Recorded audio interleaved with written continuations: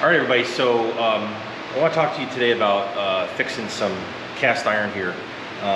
We had a little accident here a few weeks ago, taking apart a pump here, and this stuff happens.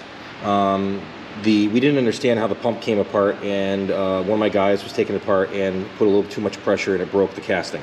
So been looking around trying to find a water pump for this engine, and it's a Hercules engine, but we can't find it. So we're actually going through and fixing this. We're getting all the parts, the bearings, everything ourselves, and trying to make this right. And we're on a good track here. And so I want to show you guys what happens if you could fix something rather than if you can't find it, you got to fix it. So as you can see, I've been brazing around here, and it's coming out really nice.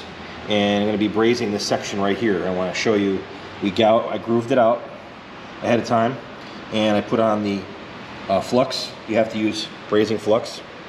And we've got our brazing rod here, which it's a filler material which attaches the two pieces of cast iron together. And we're going to go braze this thing up. I'm going to show you this section right here. So let's do it.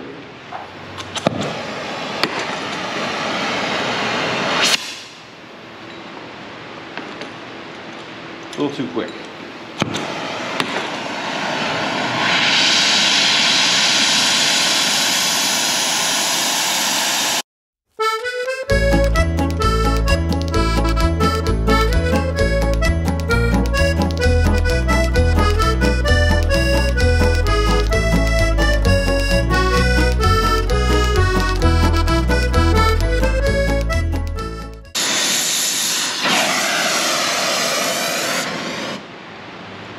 There you go. Brazed up real nice. And you know, like I said, you know, mistakes happen, stuff breaks. It's, you know, nobody's perfect. It's, you know, this is something that you have to do sometimes to fix something. And, you know, we do things like this here at the shop. We braze, we grind, we weld, all that stuff to make these old fire trucks run. So, you know, we got a setup here with the threaded rod to hold this thing together to make sure it stayed square and correct. And as we go around, we're going to continue to check it, and there's a couple pieces on the other side here. I'll flip this thing over.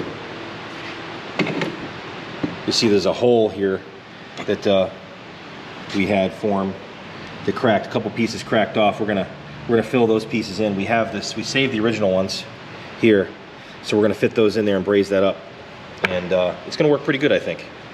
So, but anyway, that's fixing, casting, brazing. Okay, I also wanted to talk to you guys about a thing on some of these trucks. I've seen in the forums people asking what this is for. It's called a upper cylinder lubricator for some of these older trucks. You find it in the 1940s and 50s. It's a device on the engine that's supposed to suck oil out of a container on the firewall and go into the intake and provide some upper cylinder lubrication. All I think it does is foul out spark plugs and use oil for nothing. It was used for a time period and they stopped using it for a reason. So let's check it out here. I'll show you the upper cylinder lubricator. If you have your early fire engine or truck, maybe commercial truck, they might have this too. There's a can like this, and there's a line coming out, and it looks like this. And this thin plate is mounted in between the carburetor and the intake manifold, and you'll see right there, there's a hole where this tube is. You can see right there, there's a small hole, and this tube goes up to this, and you fill this up with, you know, I've put Marvel Mystery Oil in it before, which is, you know, really good for upper cylinder lubrication, but I would just recommend closing these off, not using this thing, because I just think it fouls spark plugs. We have one at the Fire Truck Museum here in East Windsor, Connecticut, with a volunteer, and it worked, and we used it for a while, and when it ran out of oil, some of the spark plugs were a little, they weren't fouled. We had it on a very small amount, but it's just not necessary. So we're gonna keep this on here though, and we're gonna solder up that little hole, and nobody will know the difference. It'll look good, and it'll just be there for show. So I wanted to go over that. And while we're here, this is the 51 Maxim for a private owner in Massachusetts, and we've got the motor all painted up here. We did not rebuild the motor. We had the heads off because the head gaskets were no good, leaking oil out the side, and pretty heavily actually. And we decided, you know, if the heads are off, it's silly not to do a valve job. So we went and did a valve job on this thing. It came out really nice. We ground the valves, we ground the valve seats, and checked everything out. We actually had to replace the number 6 cylinder exhaust valve over here. It was actually mechanically failed. The valve spring retainer broke in half and fell out into the valve box, the adjustment box, and then the retainer, the valve key actually fell down into the oil pan. And thank God there's an oil screen on the oil pump, because that little key could have gotten sucked up somewhere and caused a problem. So we found all those pieces. They're in good shape. We're gonna save them for future use on a used engine, whatever, but we bought brand new from a supplier in Ohio, Hurcano, that supplies Hercules parts and has for years. So he had the valve, the valve spring retainer, the valve keys, everything, and everything's adjusted and done. We've got the generator all done here. We went and painted the engine cooler here. Just gone through everything. Starter motor down here. Starter motor's all completely rebuilt, and everything's going to work great. We had the radiator repaired. Luckily, for budgetary reasons, we didn't have to have that record. It was in really good condition, and it needed a few repairs up on the top tank, and that was it. So Radiator Shop gave it a good bill of health, and it's good for a long time. So that's where we're at on the engine in this thing. We've also, the customer said he didn't have any spotlights, so we got spotlights on here now. We bought these used on I got them on eBay, and they're just there for looks. They don't really work or anything. We didn't go crazy trying to make them work, or it's just for looks, and they were there from the factory. And we're just starting the wiring. Jim is going to be starting the wiring here. He has started it already. You can see he's got some leads coming in here. It's looking great already. And gotta love these dashboards. All the hot rod guys want these. The early Ford guys want these Stewart Warner dashes. This would be awesome in a hot rod, but it's not going anywhere. It's staying right here. So if you're a hot rod guy, go find an antique fire truck from the 50s, early mid-50s, and you can have one of these dashboards for cheap. Okay, we've got an update here. I just finished brazing up this casting. Still need some more work. We have to go around and grind off some of this stuff, but it came out really nice. Everything's square. I think we're gonna be just fine to put this back together. It's gonna work great.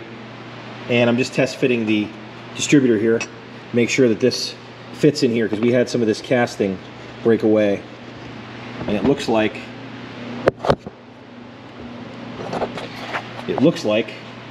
we fit just fine. Goes right in and lines up. So that's really good news. Now we have to see if this whole thing goes together once these parts come in. So stay tuned. Okay, this is the Maxim water pump housing here, and this thing came out really nice. Brazed it up and ground it down here, and we're just going to be waiting on some parts coming in on this and putting this guy together. Did a couple repairs in the shaft, and we actually have a new old stock Hercules gear coming in for this. I couldn't believe the guy had it, brand new. And we've got a couple of new seals right here. These are spring-loaded carbon seals. This is how your water pump seal works on the later water pumps. This is really nice technology here. This is advanced compared to packing, so you don't have to bother with a packing nut. It's really nice. So we've got these coming, and this is going to go right back together. And I'm also going to show you the transmission here. This is for Newington Fire Department.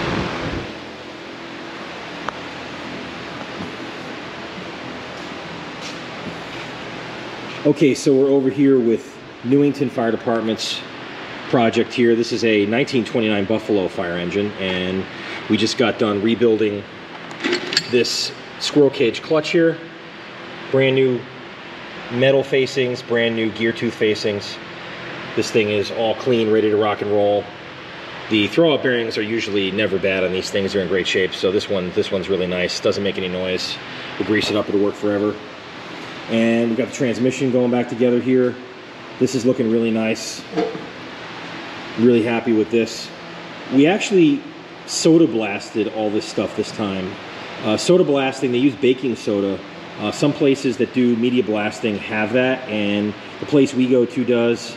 It came out really nice. It didn't etch the surface of the metal. It just kind of had like that natural casting from the factory look left on it, and I really like that. So we're going to continue to do that. It worked out well inside and out. It didn't get any sand stuck anywhere. It was really nice.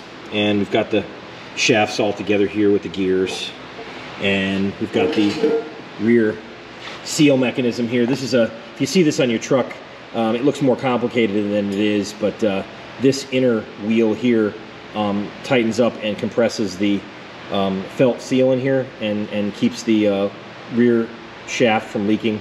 And then this is just your locking nut. You tighten this up and then you bend over the tabs on this little sheet metal piece here. So that's all that is. We got the speedometer drive together. Everything's safety wired here.